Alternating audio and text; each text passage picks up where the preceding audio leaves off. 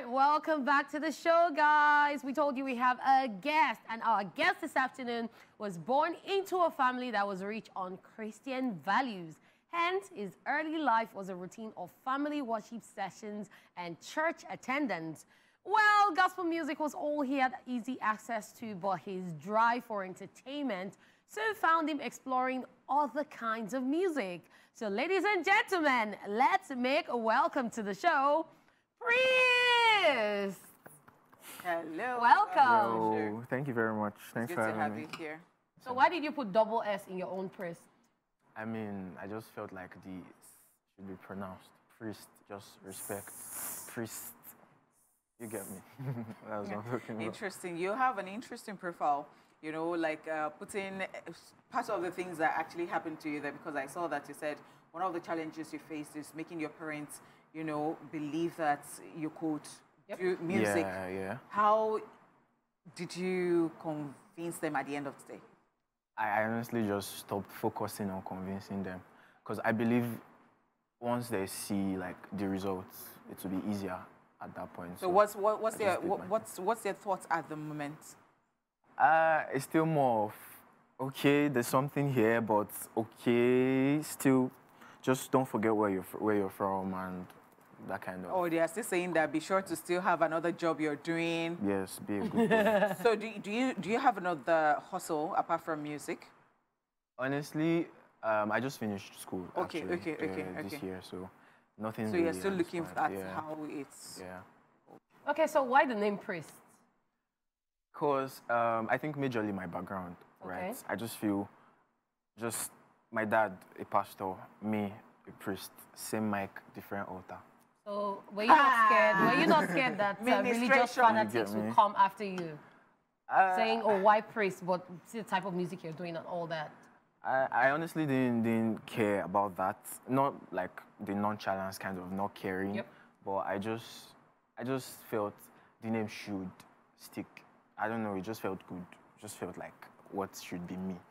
Okay. So what was that point that you decided, okay, I've been exposed to a lot of gospel music, and now that I'm listening to other types of music, I'm not going to be a gospel singer. I'm going to do what I want to do. I knew that from like inception, honestly, because even while I was in church, I was not singing. Oh, you didn't start from choir? I was in the choir, but I was a drummer, and I was a keyboardist, just behind the scene, just observing and all of that. But I just knew there is more to, will I say, life, not to be offensive. You think it is being boxed? Yeah, exactly. I just feel like there are a lot of people out there that they are not here. They are not hearing you say, "Oh, it's good," kind of stuff, but they are like life experiences that we can touch and impact, and you know what I mean. We've seen people who were in the choir or who used to play instruments, and then they either started as producers or they ended up being just producers. And then in recent times, we've seen producers become artists. Yeah. So how come you decided to just be an artist singing and not a production person? I think I started with songwriting, right? Production was never really like, it's cool, it's very, in fact, I had to learn production to be able to bring things in my head out the way I planned it, you get me? Because I mean, if I'm going to bring my thought process to you, you're going to dilute it in a way that suits your imagination, as the producer. So I just felt like, okay, for starters, I should be able to, this is exactly how it is in my head. And so that's where production came in. But for starters, I was basically a songwriter before, and I said, why write when I can why just write when I can just sing it? Interesting. So I was looking at this cap you have on, or this hat you have on, and I thought, is it because you're a priest, or what's going to, no, I mean, what's going to be your signature look moving on? Do you intend to have something? Yeah, I think I'm heavy on. Oh, the rosary. Yeah, I'm actually, in fact, I don't mind having rosaries iced out in gold, but just this. But this one is small now. This, what? Just still going to do ice on my neck? Because I'm like, it's getting there. And can I see that you colored your hair? Yes, you did. I don't want to see that. Let me see, because this one, I saw, I can peep it. Blondie. Mommy is This effect. one is not going to It's be wearing. filter. Say na It's effect. filter. You're not going to be wearing Pope scarf. But it's filter actually. So now we know why he wears the cap here. Actually, yeah, don't catch me, don't catch me. Interesting. Okay, so I see you've worked with a couple of Nigerian artists, Fowls the Bad Guy, and you Yeah. also have other people you want to work with. Yeah. How was it working with Fowls the Bad Guy? And then who are the other artists you would love to work with? Fowls has always been like, he has always been there. Like even before I met him, he always like had this strong Influence influence on you, on. Because I just enjoy. He doesn't take this thing serious.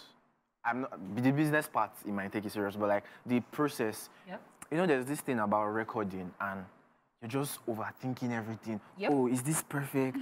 I don't want to sound my H factor.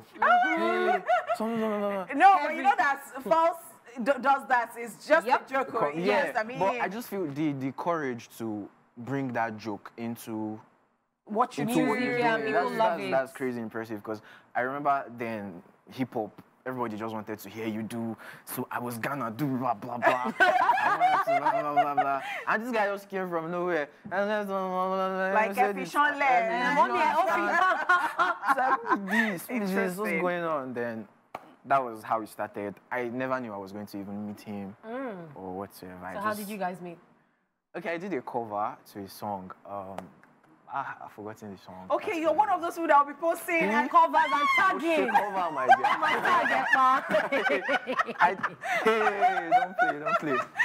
All my life at that point was, I'm just waiting. In fact, it got to a stage where I wanted to be above my peers. So once you just tease your song, you don't have to drop it too. Just tease them. I don't do cover. Wow. I'll just remove your vocals, your instrumental, drop it, put my own, post it. And all that. So I was that crazy. So I did something, a cover to a song. Yeah. And I posted it. He didn't see it like for a while though. Then after You didn't have friends who were pushing it like Like tagging him, yes. Tagging in the comments. at that point, the only friends I had, I'm not sure they could actually drag that kind of attention. So it's just. So how did it happen at the end of the day? I think somebody that knew him saw it. Shout out to my sister Miwa. She saw it and she was like, I know him, and just showed him that, oh, Fowls, check this guy out. So I was just chilling on my own. I just saw text. Who is this? It's Fowls. I was like, ha. I was excited, and that was how it started, Sha. Senior man, blah, blah, blah, blah, blah. You know, the song we recorded, I posted a snippet of the song like 3 years before we met. Wow. So, because at that point, I wasn't courageous enough to actually put out songs. Because Yeah. I always used to feel like, what's the point? Putting the song out and it's just you and your family members that will vibe to it, you get me? So, I usually just post snippets. Oh, this is me, I'm this good. Let it just be there, anybody that will see it. So, I had already done that for Puff Puff Pass like 3 years ago. And guess the caption for that snippet? It was, imagine Fowls and Dremo on this song. Whoa. So, and at the point I met Fowls, I texted him. At that point, I had already, I met Dremo before then. Oh. So when he responded to my cover, we just spoke for a while, and I was like, crazy life, oh. See this particular post, see the caption. And the two people I mentioned in that caption are the two people I knew first. So you think that the wow, universe yes, together for manifestation. you. My name is not Priesst for nothing. Bragging rights. Love it. I should have told him that, see what happened. In fact, I sent the song not asking him to be on the song. Because, I believe in, I got the opportunity, but I don't want to abuse it. Yeah. So let's first keep the relationship going. So I just sent it out of CEO. Next thing I was like, send verse. He was like, send. Oh my God. Make I send verse. Hey. Yeah, joke. I couldn't believe it at first. It was like, I'm serious. Then I sent it.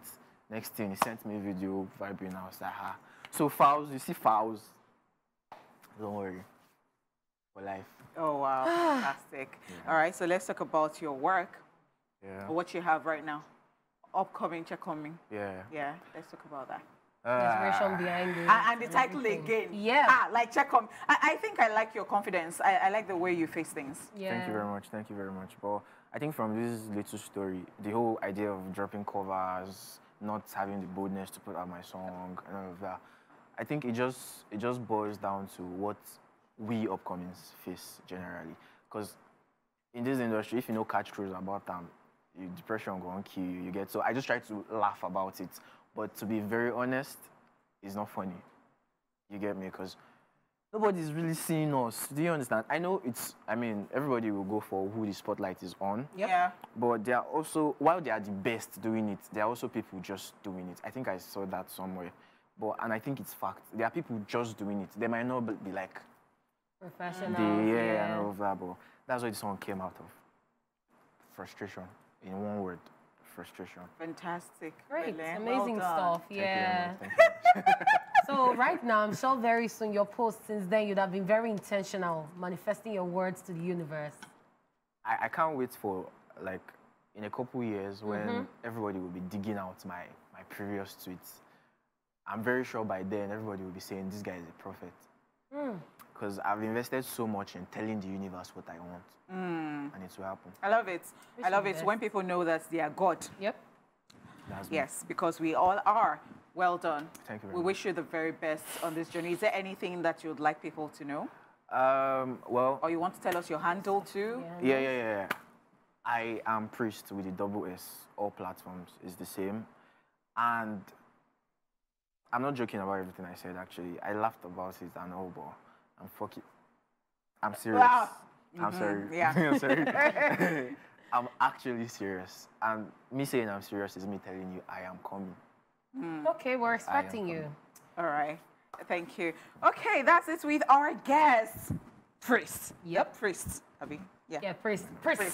Thank you. You see, that's the vibe. That's the vibe. Okay, we'll check out his work, and of course, we will be back. And this is where we end the show, guys, because we yes, can't that's say right. happiness is We free. can't say Yes, happiness is free. we have to apologize for that. We know you guys always look forward to happiness is free, but don't worry, it is free. Express it in your own way. And from Honish Money herself, Lady Cat, her real hotness, we say goodbye. Check out this video.